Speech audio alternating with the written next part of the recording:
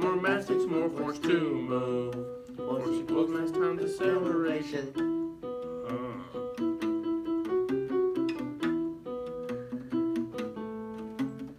That the law of motion states for every action, there must be an opposite and equal reaction.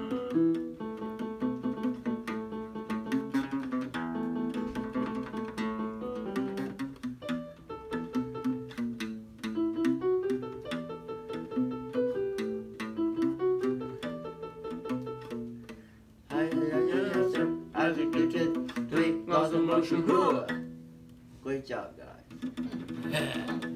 My name is Sir Isaac Newton, and I created the 3 laws of motion. Motion is when an object changes position. Position is where something is located. I am located right here. Cameron is in motion. Newton's first law of motion is the law of inertia. It says an object at rest tends to stay at rest, while an object in motion tends to stay in motion until an unbalanced force is acted on it. Cameron will now show you an example of Newton's first law of motion using a coin, an index card, and a cup of water. Cameron will do this experiment because he loves coins. My name is Cameron Reed Kimsey. This is a coin and cup experiment. This demonstrates Newton's first law. Now that coin went down into the cup because of gravity. And Newton's first law says that an object in rest intends to stay at rest, while an object in motion tends to stay in motion. Well, why didn't the coin go sideways? Because there was little friction between the coin and the card. Kaden will now show you an example of an object in motion and explain the forces that act on it. The ball is at rest, so move ball. Well, the ball is not moving, so I gotta add some force to it. If I kick the ball, it'll move farther.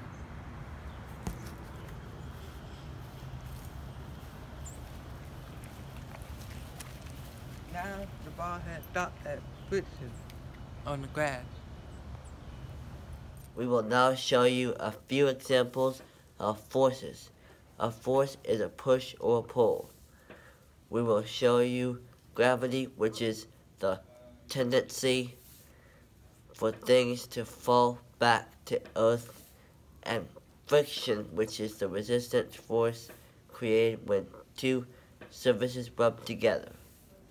Friction is the resistant force when 2 surfaces rub together like my hands.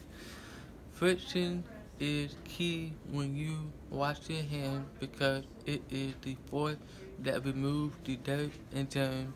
Slippery soap and water make the friction less resistant.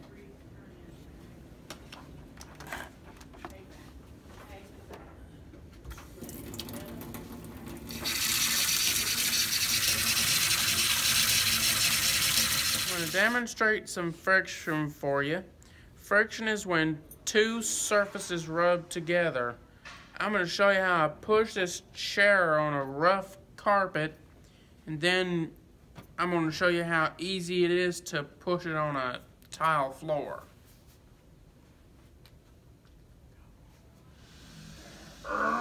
This is so hard. Bam!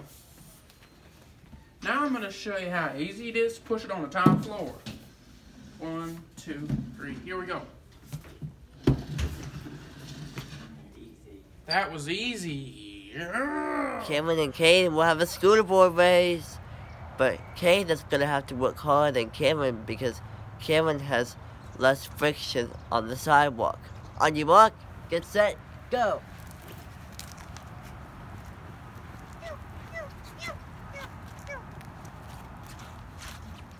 Gravity is the force that pulls from the earth. If I drop this ball, it's gonna come back to earth. Gravity is the force that pulls things back to Earth. If I drop this parachute to my friend Cameron, it will fall down to Earth. My second law of motion says that force equals mass times acceleration. This basically means that it takes more force to move something with more mass. We will show you this using some furniture found around GAB and using a bowling alley on campus. Okay, Newton's law, second law, says force equals mass times acceleration. It takes more force to lift a couch than a chair. This is so hard. The reason why it's easy to lift a chair is because it has less mass. Oh, this is so easy. This 14-pound ball has more mass than Cameron's ball. I need to use more force to roll this 14-pound ball.